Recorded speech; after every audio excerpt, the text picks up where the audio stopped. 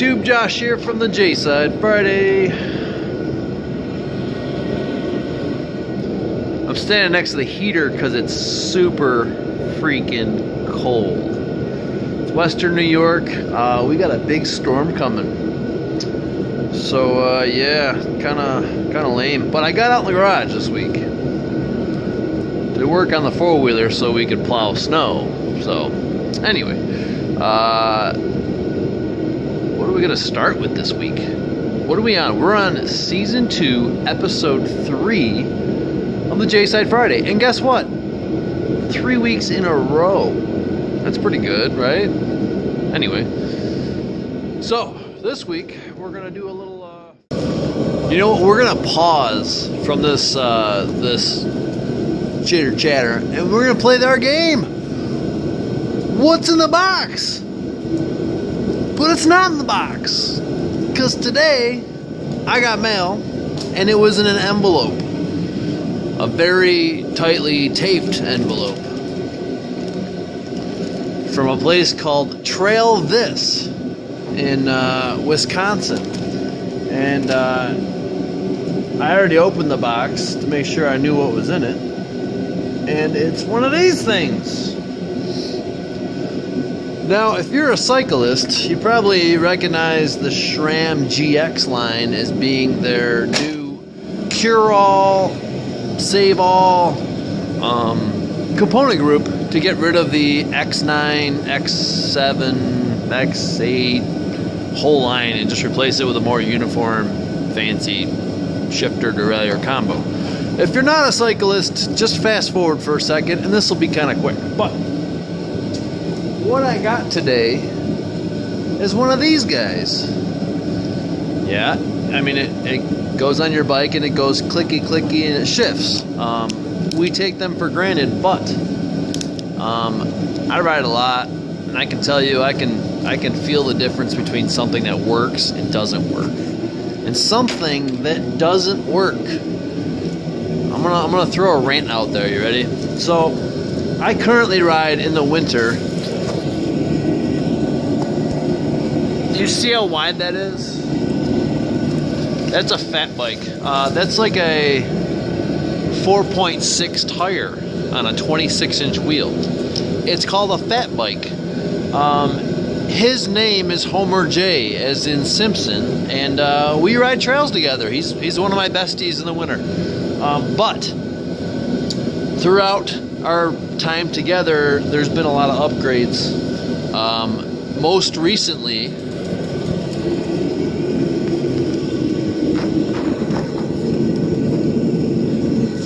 probably can't tell, but that's a Sunrace 42-tooth rear cassette on a 10-speed. It just gives me the range that I need to climb big things. Unfortunately, with a brand new chain and a brand new cassette, this thing shifts pretty crappy. And I've pretty much come to the conclusion that I'm done playing with this shifter that's on there. And if that's, so you know, that's an XO derailleur short cage. This thing's got a SRAM grip shift. It's an XO grip shift. Very nice, very expensive. Feels good on your hand, except it wrecks your hands because it's not ergo gripped. Shifts really poorly. So I'm gonna swap that out and go back to triggers, and I'm gonna love life because it's gonna shift again, and me and Homer J are gonna look for every steep hill we can climb and get traction on with our big fat tires. And that's it. That's what's in the box. Flashback tech on my air compressor. Yeah. Now, this thing, you can probably see it over there. This is an oilless Craftsman upright air compressor, and I have to say I got a really good deal on it like 10 years ago. Sorry, my butt's getting warm. And really not impressed. The thing is really noisy. It does pump up to 150 psi, but it empties out quick. So, not a big fan. It worked great up until a couple weeks ago when this happened. Yeah, so basically, if you tear one of those things apart, what's inside of there is just a small electric motor and essentially the air compressor part. It's a rod and a crank and a piston and half of a cylinder. There's no lubrication on the bearings or the cylinder itself. As you can see in the pictures, that thing's just kind of hanging out in there, which is really not cool. By not cool, mostly because as that thing cranks for a while, all it's getting is dirt and dust from your garage. It just goes right up into the crank. So, weird, right? Whatever. Way to go, oilless craftsman. Can you see that? There's actually, I can see my breath. Anyway, so one day I was using it. I was working on this thing. Yeah, doing a favor for somebody, doing a brake job, and they apparently just ignored the squealing and squeaking and then wore through the backing pad of their brake and through part of the piston until it pitched the piston sideways into the caliper and then puked fluid everywhere. And at that point, the car stopped stopping. So I'm working on that, and the compressor's running away, and I got 4 tires off with the impact, and I'm working on the last wheel, and the impact decides to just not crank. And the compressor is sounding weird at this point. So I walk over to the compressor, and it's not shutting off. And it was putting out about, I don't know, 10 psi. It was not happy. And I decided it was blown up and we were done. So I used hand tools. Finished up the brake job, got the car out of here. Back to this thing. As you can see there, that belt was roached. Belt was super cheap. I think it was like 15 bucks on Amazon, $16 on Amazon. Showed up in 2 days. All you need is a really long set of Torx bits, which I bought at Harbor Freight for like 15 bucks or something like that. And then a little creative screwdrivering to pry the belt back on, because they didn't make it easy to swap. But it went back together. Put it back together, the thing runs great. So now the compressor has another 10 years to serve me in the cold, dusty garage. And that's that tech that I just never posted because I was busy. This week, I've been working on the four-wheeler, that guy, with the plow so we can push snow. And the exhaust was a nightmare. So it was completely rotted out. At one point, it stopped flowing through the muffler, and it was coming out of this little, I'm assuming it was designed to catch moisture, but I'm starting to think now it was like a flame arrestor of some sort. And what it was, basically, this little guy hung off the bottom of the exhaust, and the pipe went across the top. See the big hole? And there's like nothing in there. You can't see it, but it's hollow.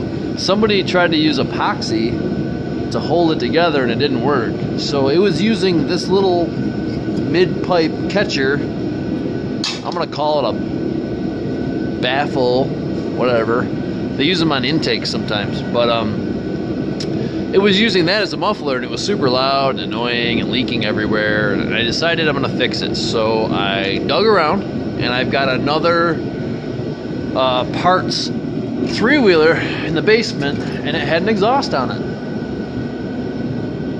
But when I took it off, it was broken too.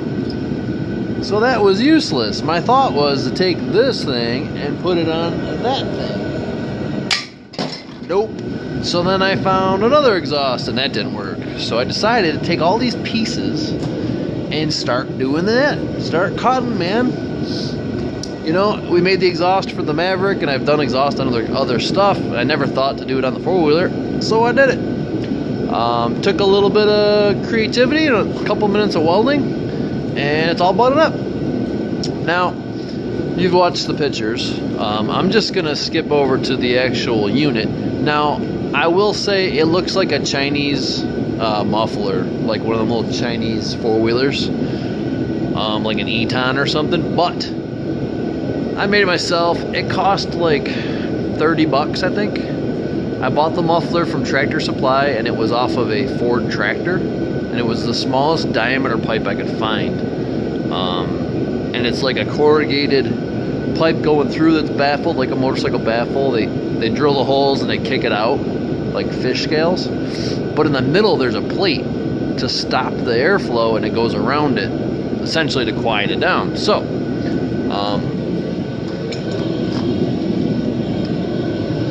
I don't know if you can see it. Super solid. At the end, I just took a piece of steel, some flat stock, which I cut on the top and rounded it off. Heated it up, bent it around the pipe. Did a little wrap on the bottom of it, and then just welded it in a few spots, and the thing is super solid. I started it up, and there is no exhaust leaks. So the next step, which I don't have to do, is to come up with some sort of baffle that goes in the end of this.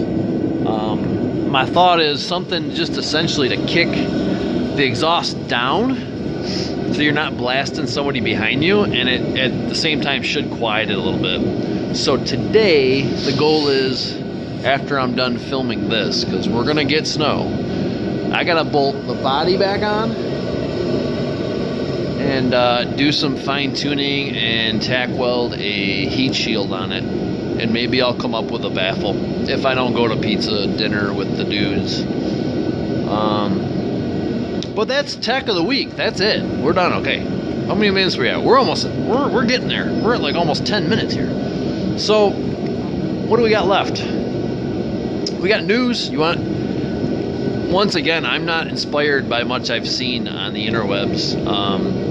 I did see some random footage of a brand new mid-engine Corvette on a track, and I can't show the video because, one, I don't know how to steal videos yet.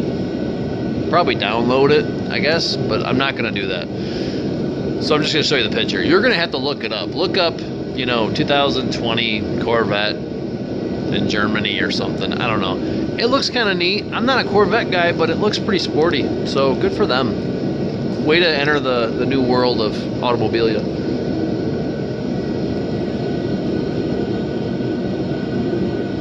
He's got his ball. He's ready to go outside and play. And that's it.